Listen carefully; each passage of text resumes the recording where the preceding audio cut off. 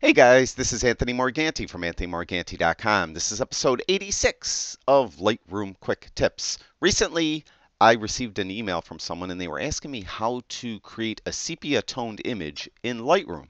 And I thought this would be a good topic for a quick tips video. So I'm going to show you how to do a sepia tone, and we'll talk about some other toning things you could do in Lightroom that are popular today.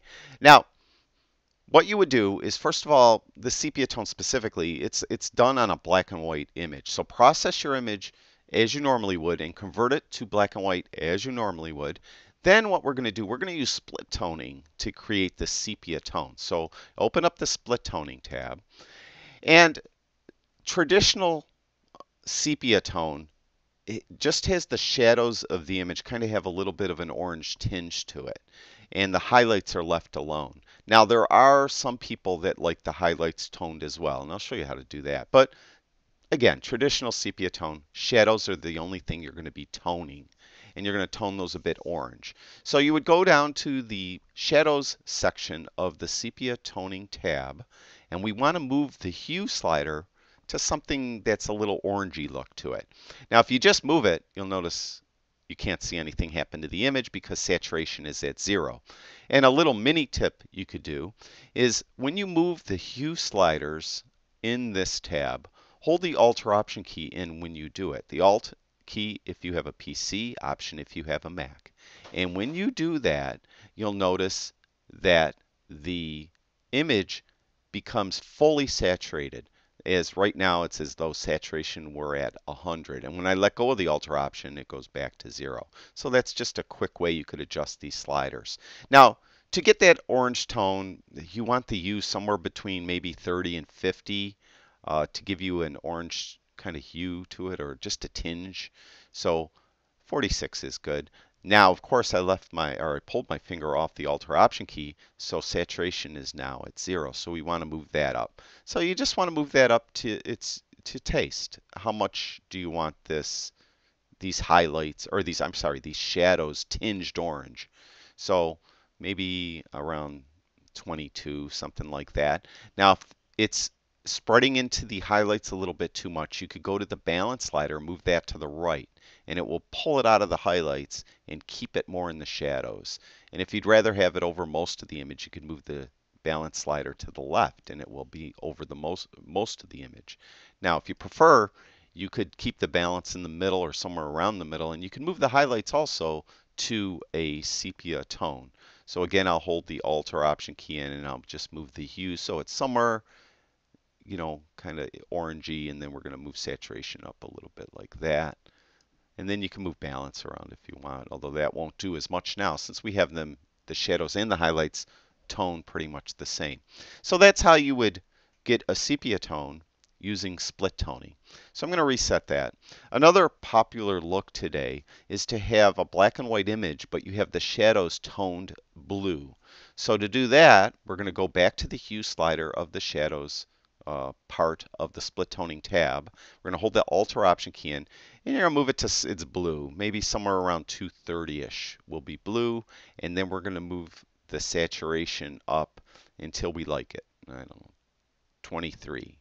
And you got blue in the shadows. Now again, you could adjust the balance control so it's not affecting the highlights as much. So it's just in the shadows. Then you could come back down and readjust saturation and whatever you like. You could do things like that.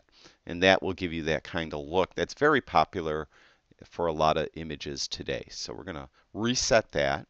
Now, there's another very popular split toning where you're adding sepia to the highlights and blue to the shadows. And why a lot of people like this, and actually this is being taught in schools, in photography schools, to help reinforce some photography theory. Specifically, there is color theory, where things that are warm in the image appear to be closer to the viewer, and things that are cool in the image appear to be further away or receding off into the distance more. And some tonal theory states that things that are bright in the image appear to be closer, and things that are dark in the image appear to be receding off into the distance. So you're reinforcing those two basic theories about color and the other one about tone. And the way you do that is you give the highlights a sepia tone, which is kind of warm, and you're giving those shadows a blue tone, which is kind of cool, and that kind of reinforces that look. So what we're going to do here is we're going to go to highlights first. I'm going to hold the Alt or Option key in, and I'm just going to again move the U somewhere, maybe around 34. That's good. And we'll move saturation around 30. Now you could always come back in here and readjust these, obviously. All right. So the shadows, we want this bluish look to it. So I'm going to move that to around 239. And we're going to take saturation and move that somewhere till just eyeballing the image till I like it. And that kind of gives you that look, and it helps reinforce those kind of theories about photography's tone and the color in an image. So that, you know, if you like that look, good. That's great. Now, the last thing we'll talk about is a cross-processing type thing, and that's back in the old days when we did film and we were in the wet dark room, a lot of times you had a specific type of film and you would use a different type of chemical that wasn't meant for the film. So maybe on black and white film you would use color chemicals, or on color film you'd use black and white, things like that. And you get these different looks. And one real popular look, and probably the most popular in my opinion for this cross-processing look, is where you have your shadows tone blue and you have your highlights kind of a copper. And to do that, what we want to do is with highlights, just keep the hue at 0 and just move your saturation up to something relatively high usually, so somewhere maybe around 44. Then for shadows, you want that to be blue, so we're going to hold Alt or Option key in. We're going to move that to somewhere around 225, 230 in there.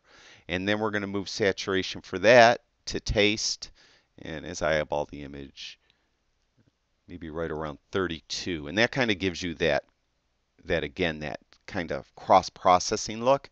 And then you could use the balance control to just adjust it to taste, to something that you really like. So that's it. That's just some tips on using split toning, and specifically how to create a sepia tone, because that was the question I was asked. I hope that taught you something you didn't know. And I'd like to thank everyone for watching my videos. I truly do appreciate it. I'll talk to you guys soon.